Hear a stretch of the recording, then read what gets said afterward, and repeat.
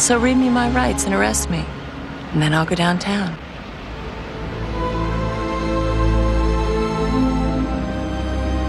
Otherwise, get the fuck out of here. And I think part of my introversion has allowed me to really study other people. That's for making me come to Mars. You know how much I hate this fucking planet. In 2001, Sharon Stone faced a life-altering challenge when a severe stroke struck at the peak of her acting career. The incident thrust her into a profound health crisis, marked by a barrage of debilitating symptoms that included blurred vision, impaired hearing, relentless fatigue, seizures, and diminished motor skills. These symptoms not only disrupted her bustling career, but also deeply affected her personal life, presenting her with hurdles that tested her resilience and strength. Shattered confidence. In 2001, amid the zenith of her career, Sharon Stone was blindsided not only by a life-threatening stroke, but also by profound personal betrayals. At a time when she was most vulnerable, Sharon discovered the devastating truth that nearly $18 million of her savings had mysteriously disappeared. Furthermore, many of her personal possessions had been illicitly transferred to others. This treachery not only compounded her struggles during a critical health crisis, but also drove her to the edge of financial ruin and inflicted severe emotional wounds. Facing these formidable challenges, Sharon harnessed her resolve to undertake significant lifestyle alterations. She abandoned alcohol, adopted a healthier diet, committed to regular exercise, and immersed herself in meditation. Gradually, these changes catalyzed her recovery, enhancing her physical well-being and mental clarity. I had to learn to walk, hear, write, talk, remember, and everything all over again. In her pursuit of spiritual healing, Sharon found solace and guidance in the wisdom of luminaries like the Dalai Lama and Desmond Tutu. Their teachings were instrumental in helping her release bitterness and foster a life marked by happiness and purpose. Amidst her recovery, Sharon encountered further personal upheaval. Her marriage crumbled as her husband left, remarried, and sought custody of their son. These personal betrayals, although immense, were kept out of the public eye by Sharon, who feared judgment and additional scrutiny. My husband divorced me, married his girlfriend, and they sued me for custody of my son. I wasn't strong enough and healthy enough to be in court. At the hospital, Sharon's situation was dire. She was suffering from internal bleeding that severely affected multiple areas, including her back and head. The realization that strokes could affect anyone at any age was a jarring awakening for her. It was as if she was piecing her life back together from scratch. During this vulnerable period, the departure of her husband and the ensuing custody battle over their son only added to her distress, making her situation seem almost insurmountable. Yet, in the midst of these trials, Sharon discovered a profound connection with her inner self, a strength she had not known before. This newfound resilience empowered her to fight for her son and begin the slow process of rebuilding her life. Sharon's challenges extended beyond her health and personal life into her professional realm. Returning to her acting career after nearly 7 years was daunting. The industry had evolved, and she had to re-establish herself. Yet, her resolve did not waver. Sharon not only returned to acting, but also embraced her role as a mother again by adopting 2 more children, demonstrating her capacity for love and renewal. Moreover, during her years away from the spotlight, Sharon found a new calling in activism, particularly in the fight against AIDS. Her efforts to raise awareness and funds for the cause added a layer of profound meaning to her life, aiding her in moving forward with a refreshed purpose. Sharon Stone's narrative is not merely a survival story, but a profound journey of transformation. Her ability to rise from the depths of despair and reinvent her life illustrates a remarkable testament to human resilience. Through her recovery, she not only reclaimed her health and family, but also discovered a deeper purpose. Passion ignited behind the scenes. Sharon Stone commemorated her 60th birthday on March 10, 2018, a milestone that underscores her vibrant and storied journey both on and off the silver screen. Now, Sharon, you have a big birthday coming up. Are you going to be having a big party? Well, it's the greatest thing. I'm going to be 60. Beyond her cinematic exploits, Stone's personal life has been equally captivating, characterized by a series of significant relationships that have encompassed profound connections. Her initial prominent public relationship was with Michael Greenberg, a television producer, whom she wed in 1984. Their paths crossed during the production of the TV movie The Vegas Strip War. Initially, their union seemed filled with promise. However, the pressures of their burgeoning Hollywood careers soon began to strain their marriage. Despite attempts to salvage their relationship, they parted ways in 1987. In 1991, Stone entered into a highly publicized relationship with John F. Kennedy Jr., a relationship that captivated the public's imagination. Introduced by mutual acquaintances, their liaison was both intense and ephemeral, constantly under the scrutiny of the media. Although their relationship was short-lived, the year 1992 saw Stone engage in a fleeting romance with country musician Dwight Yoakam.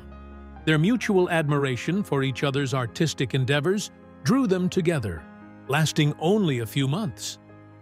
Nonetheless, Stone reflects on their time together with affection.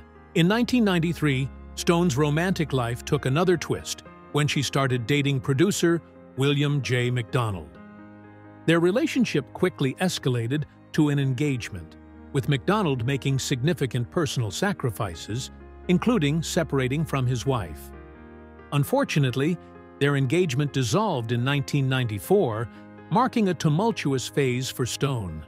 Shortly thereafter, in 1994, Stone found solace in a brief but meaningful relationship with producer Bob Wagner. Their time together was characterized by mutual respect and affection, with the couple enjoying various social events together. Although their relationship was not long-lasting, one of Stone's most profound relationships was with journalist and editor Phil Bronstein, whom she married in 1998. Their marriage was notable, merging the realms of Hollywood and journalism. In 2000, they expanded their family by adopting a son, Rowan Joseph Bronstein. Despite numerous challenges, including Stone's health issues and career pressures, their marriage ended in 2004. In 2005, Stone's life lightened with her connection to Scottish comedian and TV host Craig Ferguson. Their relationship was infused with humor, reflecting their comedic dispositions. Though short-lived, their romance left a lasting impression on both, and they continued to maintain a friendship. The following year, in 2006, Stone was linked romantically to actor Christian Slater. Frequently spotted together at various events, their interaction sparked widespread speculation about a romantic involvement, though it was never officially confirmed. In 2007, Stone engaged in a quieter affair with businessman Chase Rose. Their relationship was markedly more private, characterized by discreet dinners and low-profile outings. However, Stone's romantic escapades did not end there. In 2012, she began dating Argentine model Martin Mika, who was 27 years younger. Their relationship was filled with vibrancy and adventure, frequently seen enjoying luxurious vacations and attending high-profile events together. After about a year, they amicably parted ways.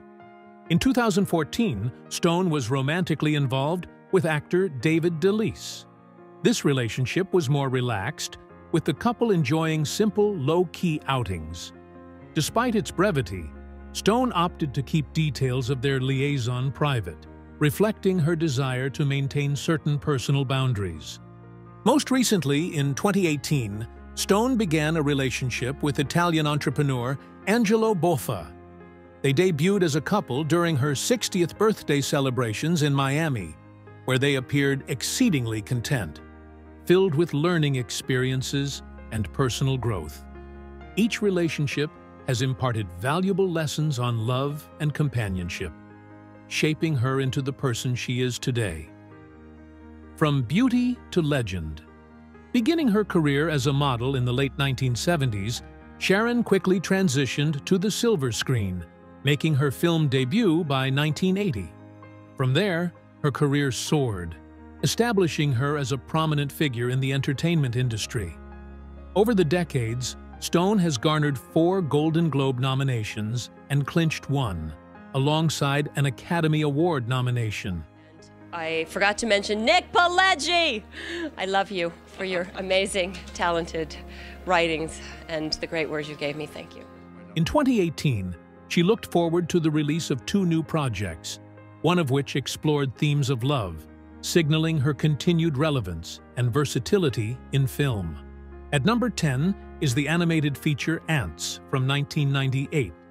In this film, Stone lends her voice to Princess Bala, a determined royal ant who encounters Z, a worker ant voiced by Woody Allen, who yearns for a different life and swaps places with a soldier ant. What on earth are you doing? Well, actually, to tell you the truth, I'm sort of making it up. Really? You know, why does everybody have to dance the same way? You know, that's completely boring. You know, it's monotonous. It's no fun. 9th on the list is Broken Flowers, 2005, directed by Jim Jarmusch. Stone portrays Laura, one of the ex-lovers of Bill Murray's character, Don Johnston, who revisits his past relationships after receiving a letter hinting he might have a son. This introspective and sometimes melancholic film lasts 106 minutes and holds a 6.7 rating. 8th is the 1995 Western The Quick and the Dead, where Stone plays Ellen, a resilient gunslinger entering a lethal contest in a bid to face down the town's tyrannical leader.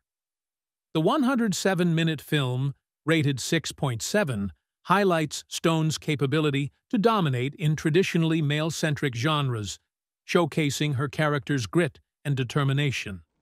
You're pretty. You're not. I need a woman. You need a bath. 7th place features The Mighty, 1998, a drama where Stone plays Gwendolyn, mother to Kevin, a boy with a physical disability who befriends another social outcast. Her Golden Globe-nominated performance in this 100-minute film, rated 6.9, adds significant emotional weight. 6th is If These Walls Could Talk Too, 2000, a TV movie presenting interconnected stories about lesbian couples across different eras. Stone's character, Fran, navigates the challenges of family planning with her partner at the dawn of the new millennium. 5th, in Alpha Dog, 2006, a crime drama based on true events, Stone is Olivia Mazursky, the mother of a kidnapped boy, a role that she imbues with profound emotional depth. The 118-minute film is intense, rated 7.2. We are in this so deep, and we're so dedicated to this kid and his parents and what happened. And 4th is the iconic Total Recall, 1990, a science fiction thriller where Stone plays Laurie, the seemingly loving wife to Arnold Schwarzenegger's character, Douglas Quaid, whose life unravels amid a web of false memories. 3rd is Stardust Memories, 1980, Woody Allen's comedy drama reflecting a filmmaker's existential crises, where Stone made her initial film appearance. Although a smaller role, it marked the beginning of her illustrious career, setting the stage for her future in Hollywood. Stardust Memories, Stardust right? Memories, and I've had the pleasure of working with him many times in my career, and he's such an excellent director. He's such a lovely man, and he's been Second place is awarded to The Disaster Artist, 2017, a behind-the-scenes look at the making of The Room. Topping the list is Casino, 1995, directed by Martin Scorsese. Stone plays Ginger McKenna, the wife of a casino boss, whose life spirals amidst mob entanglements and personal demons. Each role in her distinguished portfolio underscores her ability to bring complex characters vividly to life, leaving an indelible impact on audiences and the film industry alike. From animated ventures to intense dramas, Stone's career is a testament to her formidable talent and resilience. Her journey stands as an inspiration, proving that through adversity, one can emerge stronger and continue to produce work that resonates deeply with viewers worldwide. A second act for Sharon Stone has been absent from the public scene for several years due to a serious illness that nearly cost her her life.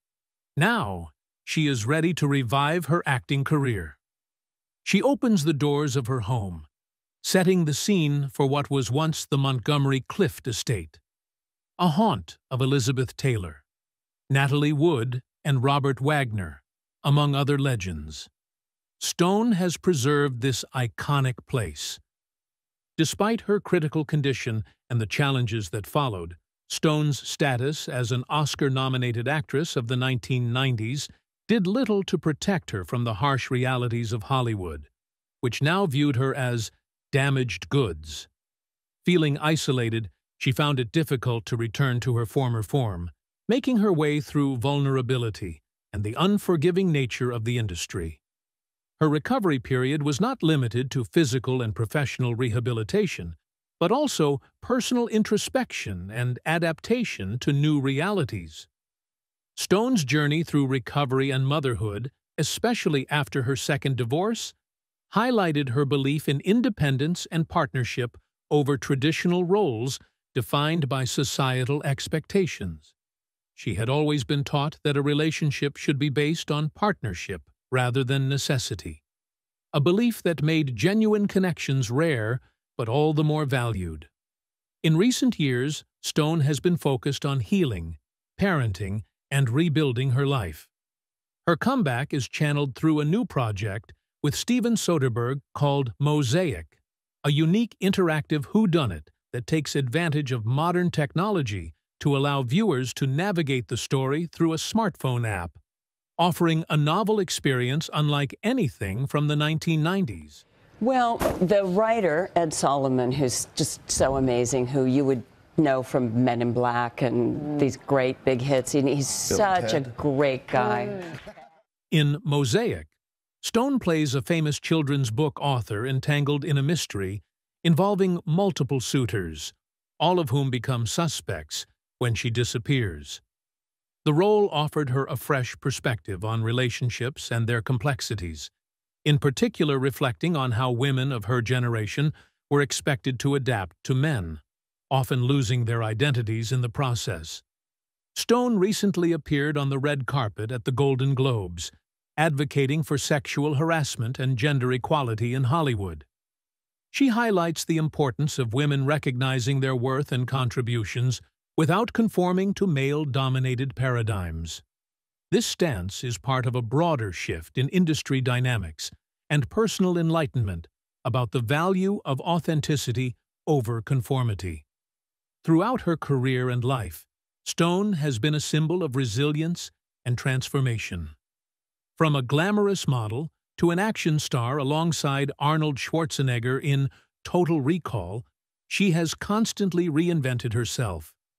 Despite not seeing herself as conventionally attractive or sexy, Stone strategically posed for Playboy to secure her role in Basic Instinct, which became one of the most iconic films of her career. That role, while steeped in sexuality, was not defined by her.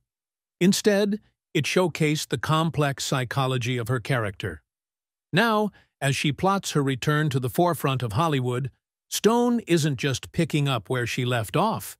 She's retooling her career with a wisdom and perspective that only comes from overcoming great challenges. She's grateful for the opportunity to continue her career on new terms, embracing the slow and steady path that life has set for her.